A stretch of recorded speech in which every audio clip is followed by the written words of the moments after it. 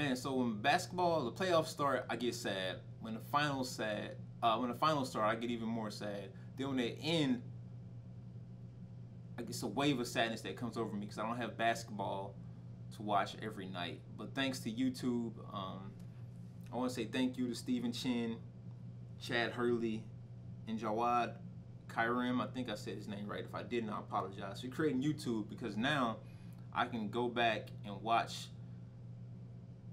I can watch runs. I can watch Rico Hines runs. I can just watch pickup games.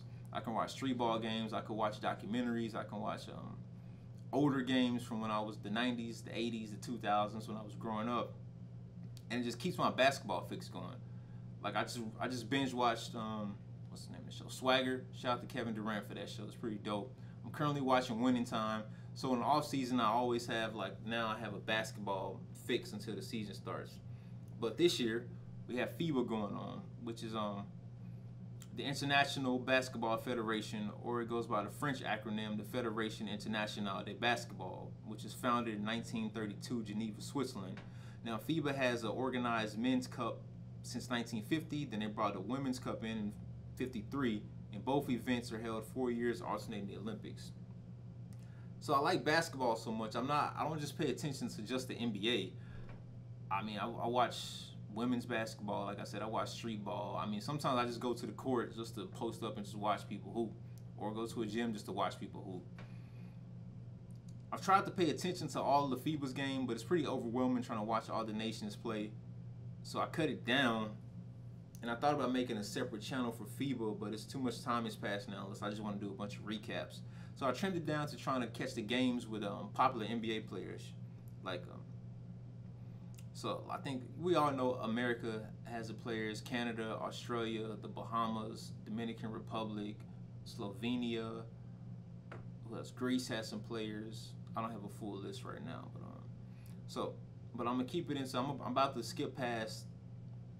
bounce past through Team USA's games. You know, Team USA, the United States of Athletes. That was corny. I'm not editing that though. Too far in right now. So America got beat by the Germans, who have been whooping ass through the tournament. They're 7-0. They're being led by the Lakers. Dennis the Menace. Wait, no. He's a rapper now. Dennis Schroeder and his fellow Germans have been kicking ass, man. Team USA is 5-2 at the moment. The German team just knocked America out of the gold medal play, 113 to 111. World War II vets, take a deep breath. I know y'all ain't go through that shit just to get beat by German basketball players in 2023.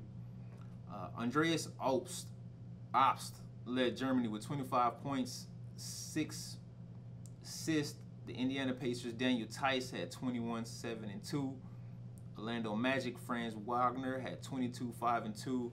And Dennis the Menace finished off America with 17 points, 2 rebounds, and 9 assists.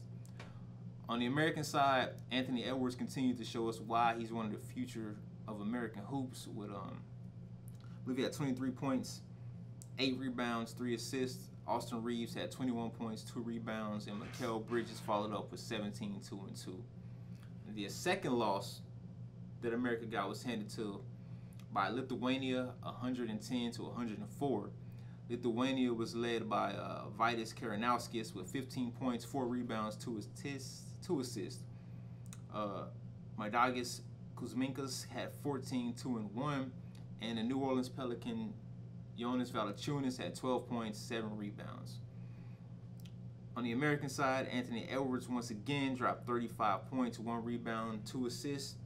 The New York Knicks, Jalen Brunson, put up 14 points, 4 rebounds, 7 assists. Yo, the Mavericks, we dropped the ball on getting rid of Jalen Brunson, man. He instantly went to the Knicks, got them to the playoffs, helped get them to the playoffs, and now he's on Team USA. All right, Mikal Bridges in that game had 14 points, 3 and 1. All right, America beat Montenegro 85 to 73. Again, we're led by Anthony Edwards with 17 points, 3 rebounds, and 1 assist. Austin Reeves had 12, 2, and 2. Jaren Jackson had 11 points and 1 assist. And Montenegro was steered by Chicago Bulls, Nikola Vucevic, who had a nice double-double of 18 points, 16 rebounds. Kendrick Perry had 14 points, 2 rebounds, 6 assists. And Marko Semyonovic had 9, 3, and 1. Let's go next American game. All right, America beat Jordan 162. Wait, I think Michael Jordan could beat America 5-on-1? Maybe. I don't know. All right, the top scorers for America were Anthony Edwards with 22 points, 8 rebounds, 4 assists. Bobby Portis had 13 points and 6 rebounds. And Jordan's leading scorer was former NBA player Rondé Hollis Jefferson, who dropped 20 points, 7 rebounds, 3 assists. Freddie Ibrahim had 10, 4, and 4. All right, rolling. Next game, America beat Greece 100-81. Austin Reeves had 15, 5, and 6. Anthony Edwards had 13, 3, and 2. And Greece was carried by a former NBA player, Yorgos Papagiannis. It was a Giannis in there. With 17 points, 3 rebounds, 2 assists. And Nikos Ragvakopoulos had 14, 4, and 1. Now this game I saw was buzzing around the internet. New Zealand, because they did New Zealand team did a haka dance in front of Team USA, maybe to flex on them or try to psych them out. But the dance is pretty cool. I've always enjoyed those dances from that culture, man. Pablo Banchero flexed with 21 points, 4 rebounds, 1 assist. Anthony Edwards had 14 points, 7 rebounds, 3 assists. Austin Reeves and Jaren Jackson had 12 points each. New Zealand's Ruben Tarangi had 15 points, 2 rebounds, 1 assist, and Shea Ilyi had 12, 4, and 5. Then the USA came out and booted Italy. Y'all see what I did there? 100-63.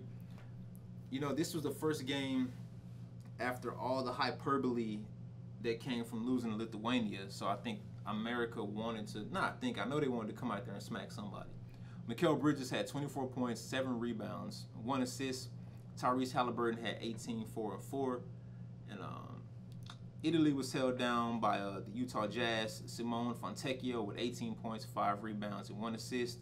And Stefano Tonut had 11, 4, and 5.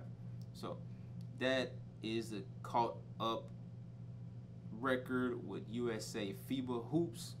They played Canada next for the bronze. And if you notice the trend, Anthony Edwards and Austin Reeves are breaking into even more star roles. And along with the rest of the Team USA, man, I expect them to take this experience back to their respective teams and just add to their rosters. A big talking point is Brandon Ingram not being as relevant as people thought it would be. I thought it would be. Brandon Ingram's a great basketball player. But I guess in this system, he's not working. It may be some comments he made. Maybe coaches Steve Kerr and Eric Spoelstra are just trying to little bro him and tell him that it's bigger than one individual. Don't ever be questioning a team publicly like that. So like I said, next, America will play an NBA stacked Canadian team that also went 5-2. They lost to Brazil and Serbia.